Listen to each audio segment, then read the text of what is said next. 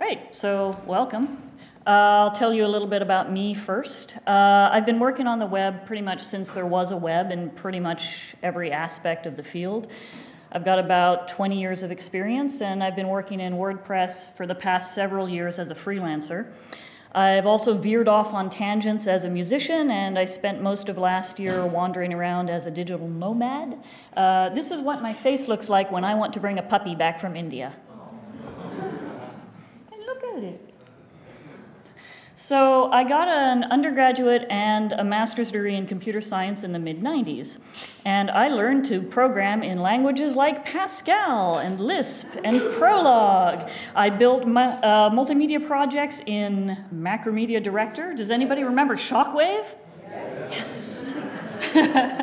And in undergrad, I wrote assembly language code for a PDP-11, and nobody even used those back when I was a student, but the prof was about 2 years from retirement, and he couldn't be bothered to upgrade his own skill set, so we all had to suffer as a result. So I don't use any of that anymore. If I were to put it on a resume, I would get laughed at because so much of it is so outdated now. So what was the point of all of that? What did I actually get out of all those years of stress and being treated like less than a human being and all those tuition fees? I basically came out of it with a process for troubleshooting things.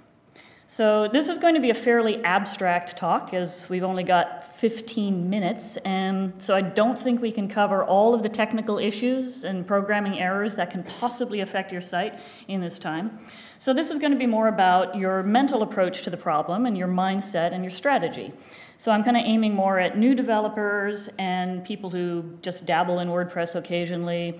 So if you're an advanced developer, then you'll probably already be familiar with this sort of thing. If you're Ryan, then this is probably right up your alley. So this is about knowing how to break a problem down into smaller, manageable parts, not being overwhelmed by just something coming at you. It's also about knowing how to translate abstract knowledge into real-world tasks. So I learned a bunch of programming languages that I will never, ever use again, but I learned something about how to learn programming languages and how to look at them and how to read them that will carry through no matter what I end up translating it to. So we have a crisis. Ah, your site is down. Oh my God, it's the end of the world. So let's first deal with the feelings of panic and anxiety. So I'm going to talk in this short little talk mainly about sudden, unexpected, stressful problems. The same approach is going to apply to things like troubleshooting a minor CSS glitch on your site, but in those cases you're usually dealing more with internal pressure and frustration, kind of, why can't I figure this out? When your site is down and somebody can actually see that, there is this sense of looming terror and pressure. Somebody may be breathing down your neck for it. So these are the situations we're going to look at first here.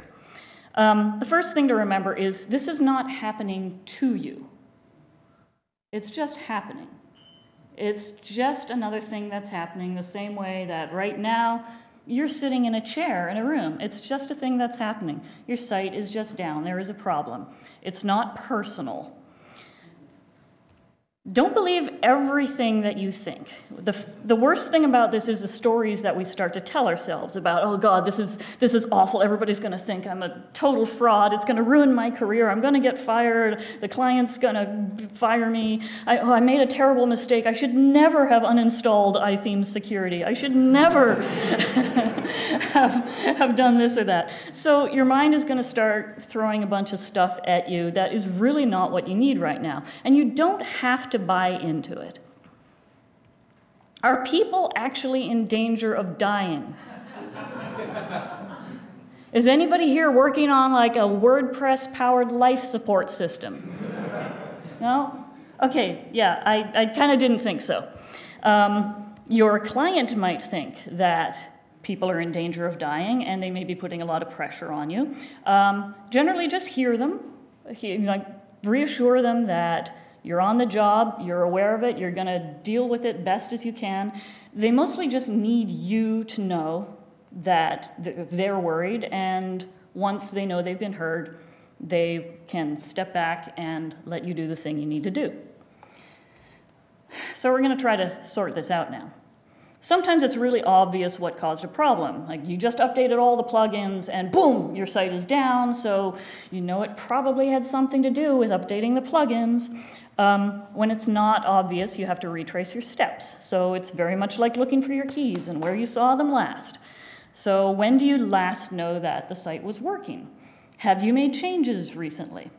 Did you maybe update the plugins last week and the problem is only arising now? Somebody tells you they started seeing this thing happening on Tuesday. Do you have other people working on the site? Could someone else have made changes?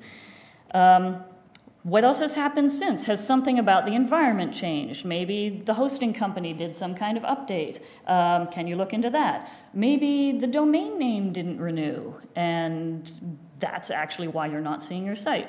There is also the possibility of a hack, but I'm not going to get into that too much here. I only have 15 minutes, so we're just going to look at more kind of routine failures. So right now we're just looking for the cause, so don't try to fix it until you know what the cause is. If you're not sure what the problem is, don't start trying things randomly that may have worked before. Don't dig yourself down a deeper hole right away. There'll be plenty of time for that later. So the first thing we want to do is break it down into smaller pieces. It doesn't do you any good hearing, my site is down and I'm seeing an error.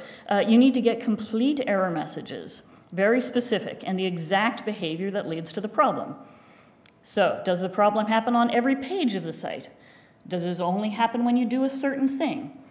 You want to narrow it down as much as you possibly can. If it's somebody else who's telling you about the problem, make sure you can replicate the issue yourself, because it's very hard to troubleshoot a problem that you can't see. So if all we know right now is there's a problem, we're going to look at kind of what the usual suspects are, where are we most likely to find our problems. So it could be at the theme level, it could be a plugin, it could be your server, and it could be the domain name.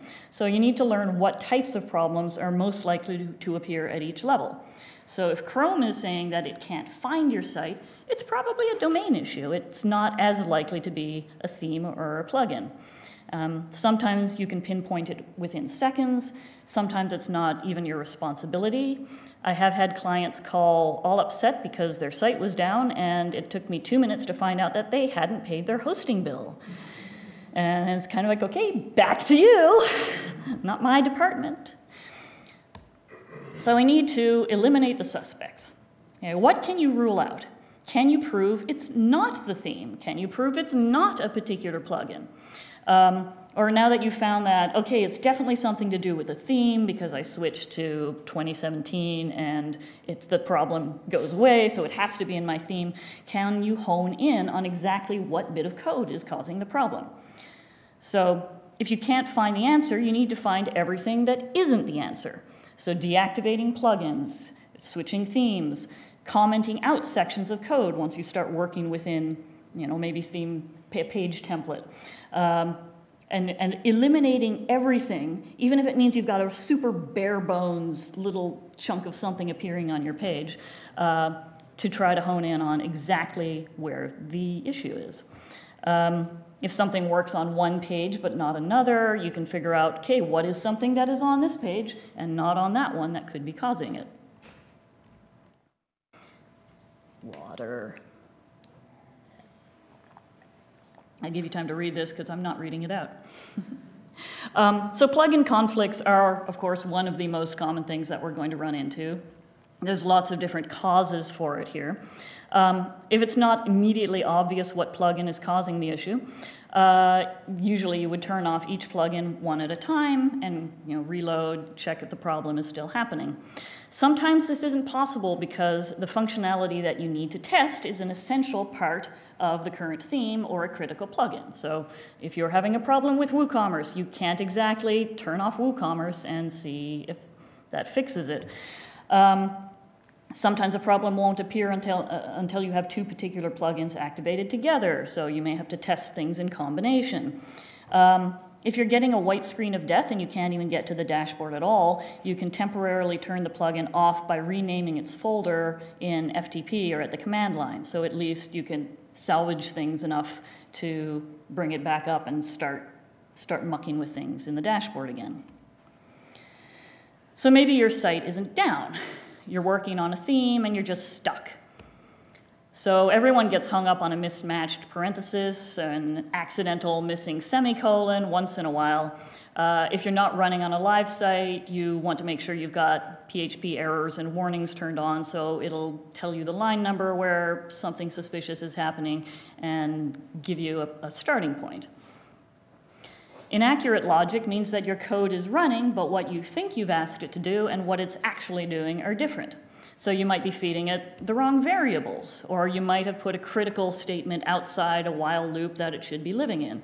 So you need to leave yourself breadcrumbs along the way. You need to display what is in this array, print out variables before and after the loop that happens, just to make sure that the data that you're passing through is actually what you're imagining it is.